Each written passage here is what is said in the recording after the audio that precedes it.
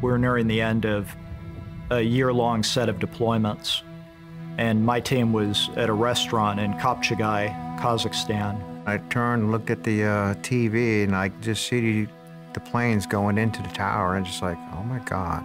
Our country was under attack. It was just a huge letdown when we saw that these guys had the audacity to attack us. An NCO comes into the tent. He says, hey, we've got a mission for you. We need a team to go down into the south to start an insurgency from scratch. There's no standing army, no nothing. So we would be going into the Taliban's backyard. And they weren't going in with anybody that was armed. They were going in with a man named Hamid Karzai that no one had ever heard of. Initially, I just thought he was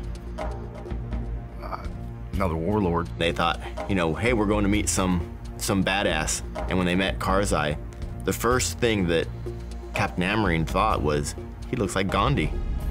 What I feared most was that the Northern Alliance would win in the north, make their way into the south, fight the Pashtun, and seize control of the country.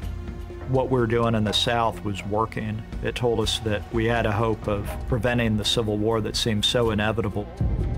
Then something went wrong. From the landing zone, we got a call up and said, Americans are dying, please hurry, please. And you could hear the strain in his voice. Just kind of unreal, you know, like, no way. Just, what the hell?